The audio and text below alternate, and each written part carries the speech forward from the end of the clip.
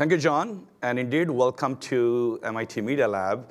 I'm a faculty here at the Media Lab, right on the second floor, and I co-direct a group called Camera Culture.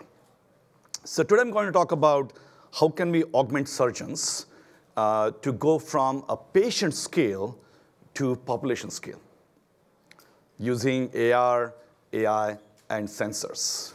But before we talk about surgery going population scale, just imagine our driving going from an individual driver scale to population scale. How did we do that? Anybody uses this app? Yeah, Waze, right? It has allowed us to realize that instead of continuing on 295, we might want to take a streamland and go around it. And if you have a complication that's coming up, we have a guidance to see what kind of hazard may be along the way. And this is possible not because we have somehow augmented the car, but because we have augmented how we work with the population. So how can we create these ways for surgeons? How can we create tools so that they can realize going at 295 right now is not a good way, although that's what they do on a daily basis. But maybe it's time to go and take the streamland detour. And to do that, for any AI task out there, we have three things we must do. We have to capture, we have to analyze, and we have to interact, right? Any AI system. So in this case, we have to figure out, just like Waze, how can we get real-time data or data from historic use from millions of such users, in this case, millions of surgery videos.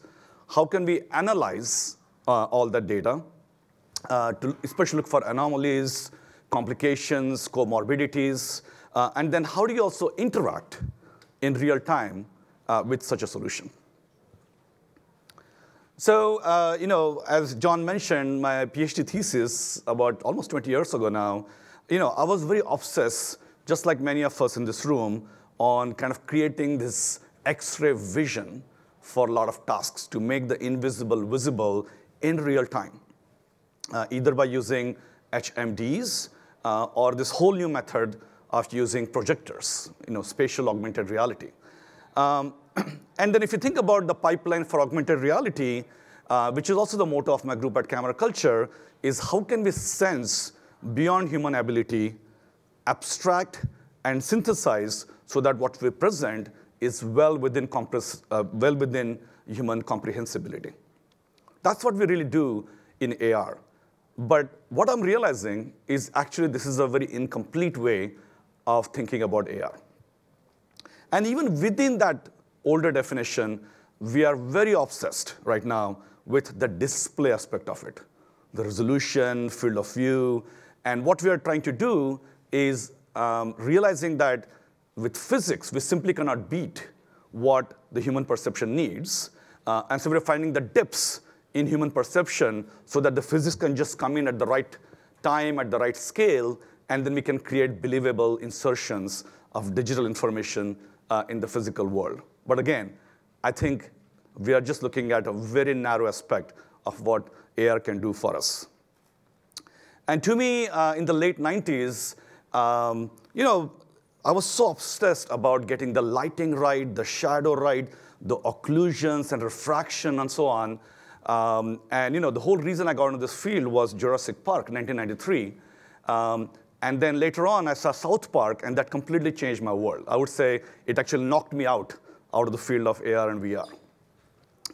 Because South Park, no shadows, no refractions, no notion of Euclidean geometry, and still is as entertaining, maybe even more entertaining than something that requires all this extra work. So do we want to live in the South Park world, or we want to live in the Jurassic Park world? That's what I came out to. And Jim Favorda at Cornell has actually described this a long time ago, which is when we think about living in the real world and using digital information, that realism is not just photorealism or physical realism, but we also have a notion of non-visual realism. Sometimes we can just hear a story just with text and words, and that creates realism, or sometimes just functional realism, like South Park. So where should we be along this axis? Because going to the right is extremely expensive and also creates this uncanny valley problem. Now, if we kind of find the right spot for AR, somewhere between functional realism, which is South Park, and photorealism, which is Jurassic Park, I think we are very far behind. We need to have research and startups and innovation in so many other areas that we're simply not going after. The neuroscience literature I have looked at is still not catching up when it comes to functional realism. A lot of understanding of our perception is incomplete. There are very, very few data sets. If you look at rest of the fields that are making progress using computer vision or machine learning, we just don't have the data sets to make this progress. So coming back to surgery then, we quickly realize it's not about creating the most amazing headset so that the surgeons can use it, but it's everything else that's going on in this very multi-format, multi-mode world where the perception and the team management and sensors and hygiene and the gestures are all part of this very intense few minutes or few hours that are in the operating room. So we need to kind of start adding things that I have put in yellow here, training data sets, thinking about perception, and all those things, right?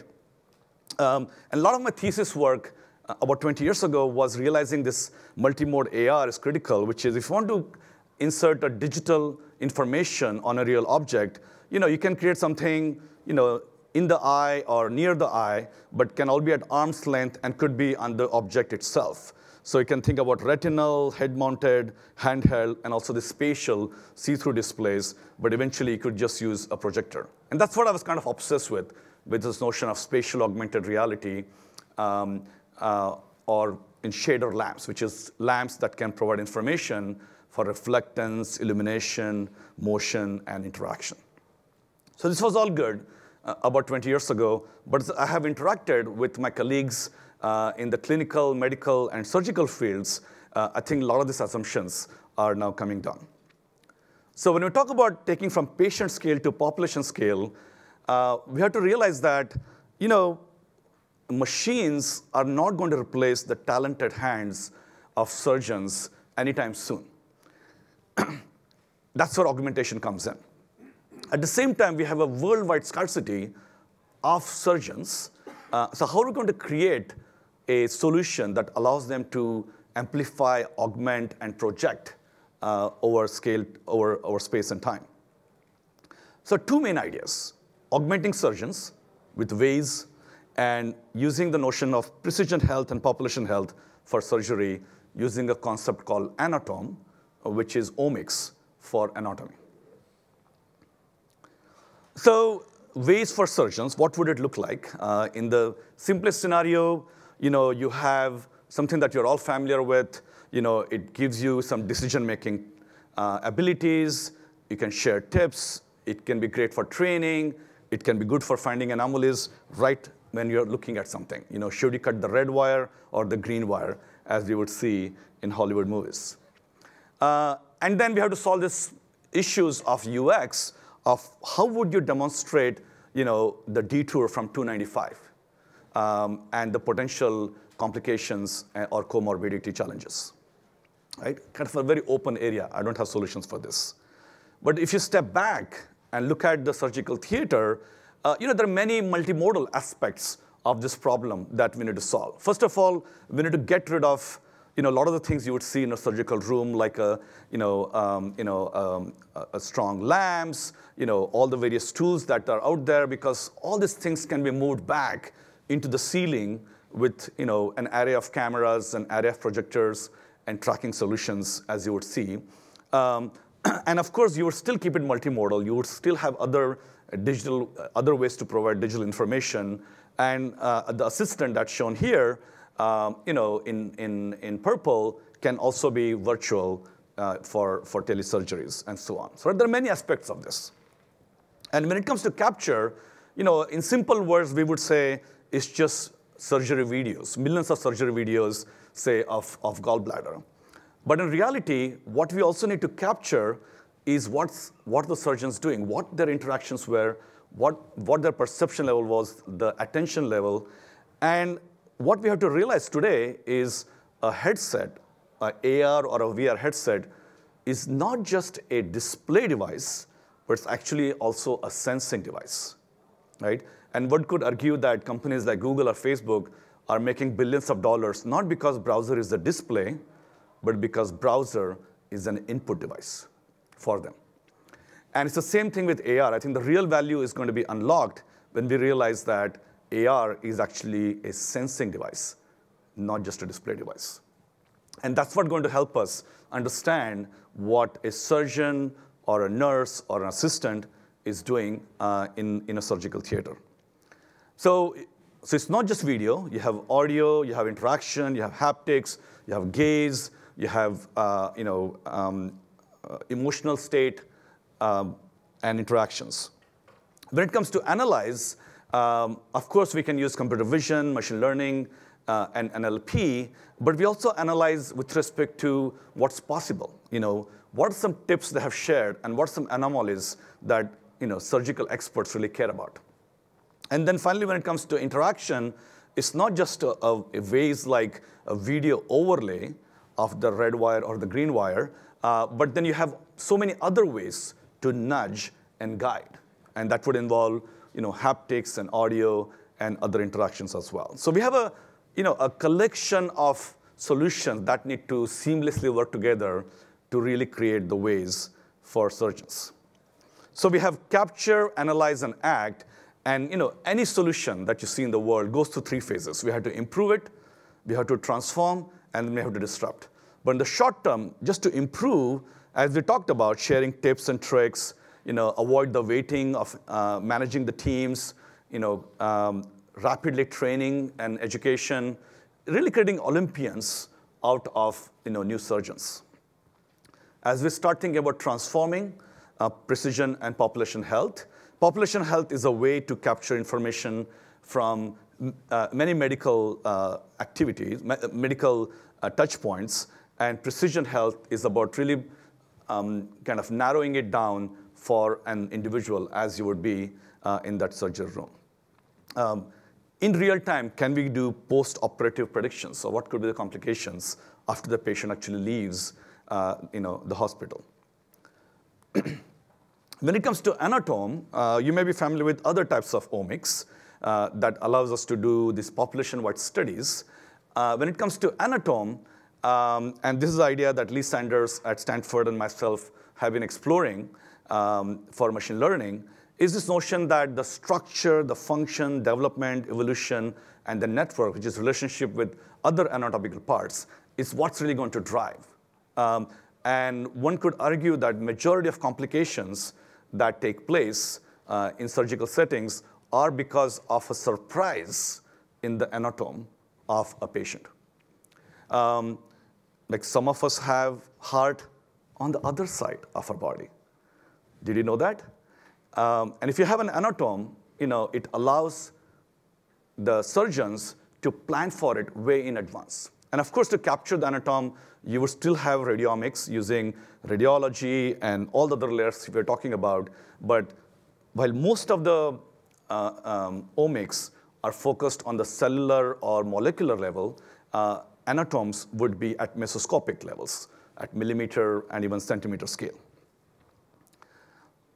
So if we have the Waze plus Anatome, we can really start thinking about disrupting how we would augment surgery. So on the capture side, of course, we would have cellular and molecular and multispectral level of capturing this information. But then if we have this anatomical structure library, in real time, by looking at the surgery in progress, the computer vision analysis on your headset or the other modality that you have in the ceiling would give you an approximation of an anatomy, the signature of the anatomy that you can look up in those millions of videos that we talked about and start creating predictions of where you are. This would be very much like a GPS coordinate and the current state and current direction in Waze. That's what allows Waze to go and start figuring out how it should suggest the paths that you're going to take and should take. And finally, we can really start providing guided options like we would do in precision health or precision medicine. And I would say the real disruption would be, a moderately trained surgeon can start performing more complex surgeries without special training. And over time, also perform telesurgeries, even if they are not familiar with a particular patient and all the records, but the real-time information, just like you would drive on Waze on streets that you have never driven on before. So there are many challenges to achieve this augmentation for surgeons. How would you even get millions of surgery videos, and how would you label them in a meaningful way, and how would you analyze to create the Anatome, and how would you deal with the bias and these rare complications, which is what you really care about? The viewpoint from which you would observe a surgery might be different from the viewpoint from which you might have recorded the other millions of videos. So there are a lot of challenges with viewpoints, but that's what we're familiar with in the VR and AR world. And when it comes to interaction, maybe South Park is the right way to go, but if you have a cartoonish VR or AR, even the UX might get in the way. So there are fantastic open problems that we're thinking about at our group here at MIT. So before I conclude, I want to thank my camera culture group here, but also want to thank some of the surgeons like Dr. Lee Sanders, Dr. Carla Pugh, Dr. Raj Gupta, and Dr. Daniel Kraft, who are really challenging me how surgery can interface with AR and AR. Who has seen this movie? Which one? Prometheus. So Daniel Kraft told me to look at Prometheus as an example. And when we think about the future of surgery, that's what we look at. Roboticized, extremely mechanized, with lots of sensors. But it's debatable if this is how we're going to go, because I don't see how we're going to replace surgeons for the foreseeable future because of their dexterity, their knowledge, and their ability to make decisions, very critical decisions on the spot. So as John said, I think ARIA really stands for AR for intelligence amplification, because I think intelligence amplification can really beat AI with AR. And we have an ability with ARIA to go from a patient scale surgical mindset to a population scale surgical mindset. And if we have ways for surgeons and Anatome, we can create novel surgeries without special training. Thank you.